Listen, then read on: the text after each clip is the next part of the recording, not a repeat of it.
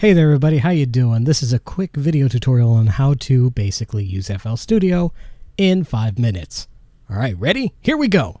So the first things first, this is basically your channel rack. This allows you to have multiple channels. Each channel is its own instrument. So you can add your own, like here's a wasp. Then if you want to, add something like citrus. So that's that. So, let's say we want to make a melody. You can't use this, because you just get duds. Pretty sure nobody wants to hear music like that. Unless you do, and then you're just whatever. That's your choice. Anyways, the thing is that you have to basically use piano roll. To get here, you right-click this, go to piano roll, or right-click it and hit P on your keyboard. Next, you enter in some notes.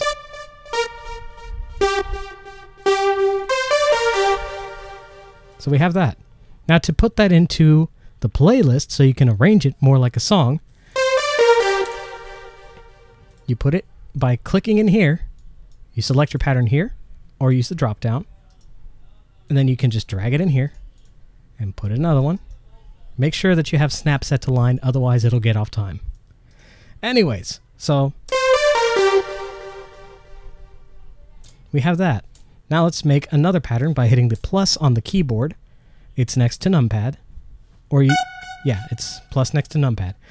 Otherwise it just doesn't work, but if you want to, you can just use scroll wheel on top of this, or just click and drag. So let's make another pattern.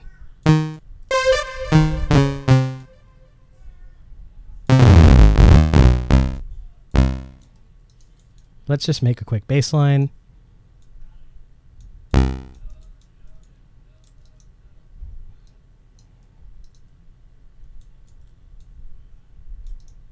There we go.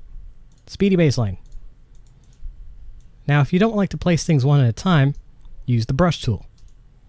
This allows you to quick fill all that you want. To select a different pattern, click on it, or select it in the pattern selection. And that's it.